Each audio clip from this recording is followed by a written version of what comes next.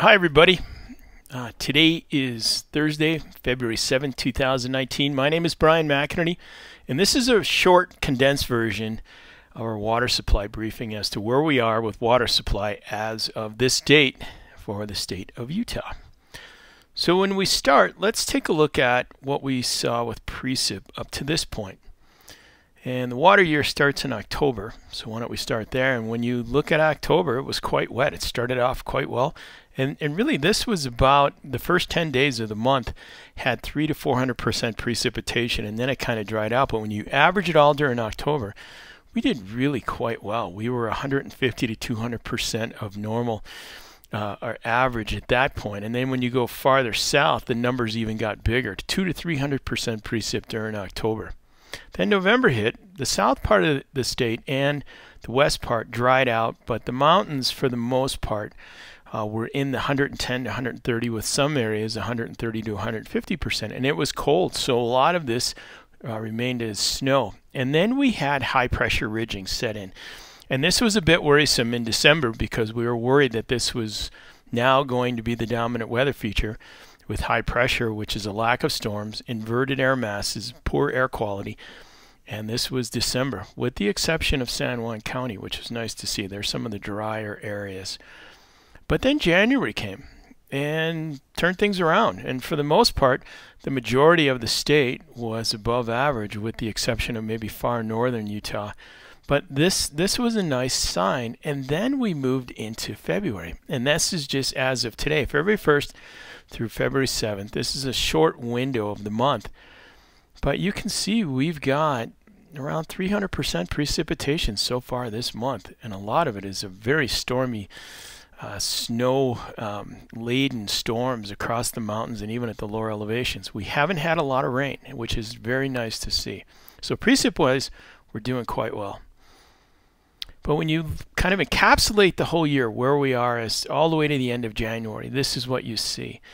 Many of those green areas are 100 to 110%. The navy blue are 150 to 200% precipitation up to this point. And where it counts, this is where water supply comes from. This is what it looks like. Precip in the mountain areas. And what you don't want to see are those warm colors. And we've got nothing but cool colors for the most part across Utah, which is exceptional. We'll take it. And these numbers are actually a little bit higher because we haven't taken the first week of February in. So as of February 7th, we're doing really quite well. When you look at temperatures, what we've done in the past years, 2018, temperatures were really quite warm, where we had a lot of our precip fall in the form of rainfall in the early part of the winter and the latter part of the winter. And so far, when you look from November 2018 through January 2019, what you see for Utah is average, which is that white color, or light green, which is 1 to 3 degrees cooler than the 30-year average. So that's what's keeping the snow in the mountains, and even down to the lower elevations. We haven't had a lot of rain. We haven't had a lot of warmth. So we're doing well in two facets. We don't have high pressure as the dominant weather feature, and we've got cold temperatures to keep the snow going.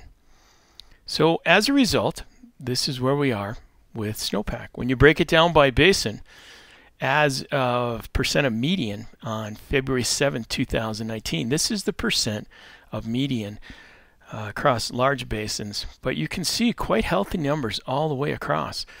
When you see the lowest amounts, the green is at 93%, and that's up in Wyoming, and the Bear at 105. These two basins have outpaced the rest of the state in the last year, when we had the driest year on record. The farther south you go, things get much better, all the way down to the Virgin at 165%. If you see 110%, that's coming off of Colorado for Lake Powell, out of the Colorado Basin. So overall, we'll take it. That's quite good.